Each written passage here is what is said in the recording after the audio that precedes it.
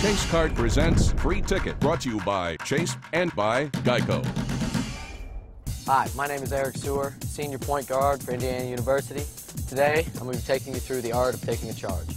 Last year, we were playing Michigan State, and actually it was, the player didn't have the ball at all. I was Paul Davis. We were trying to get Marco Killingsworth open for a screen, and I had come across the lane like this, and I had gotten my feet set, and I had a good base, and he was coming, and I was trying to set a screen for Marco, but Paul Davis just put his shoulder down into me, and what I did was I made sure that I had my feet set. I made sure that I was there in the spot and time, and I had taken the charge. He'd come right over and run me over, and that play actually fouled him out. To me, that was a big play in my career, and it's something that really helped us for the victory.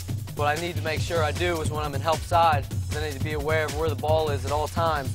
And the minute I see my teammate get beat off the dribble is when I'm going to sprint, get my feet set, and get far enough away from the basket to take a charge. The lane line is really important to referees.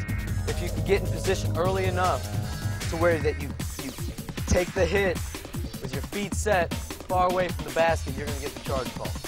Now Armand's going to go baseline. This is what I had talked about, being underneath the basket, it'll be a block call. So if I see him late and I get here underneath the basket when he shoots and he runs into me, it's going to be a block.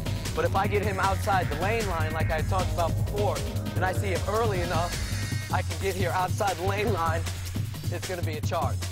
Almost 99% of the time, if you get there in time and you're in position, you get outside that lane line, you're going to get the charge call. The thing that I can do for our team is take a charge, and that, just like a block shot or a steal, energizes the crowd. I try to do whatever I can to help our team win, and the majority of times it's taking a charge.